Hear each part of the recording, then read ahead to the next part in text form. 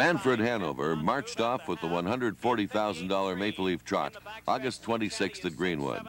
Patsy Rapone was in the bike for the 158-1 score.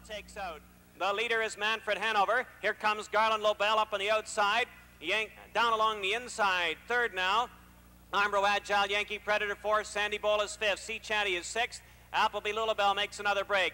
Tailwind is seventh. Appleby Lulabelle is eighth.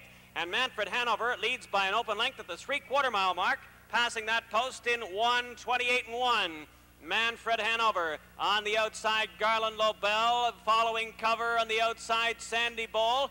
Armbro Agile locked in on the rail. They turn for home. MANFRED Hanover by a length. Second on the outside, Garland Lobel, and here comes Sandy Bowl. Sandy Bowl is driving. MANFRED Hanover battling back.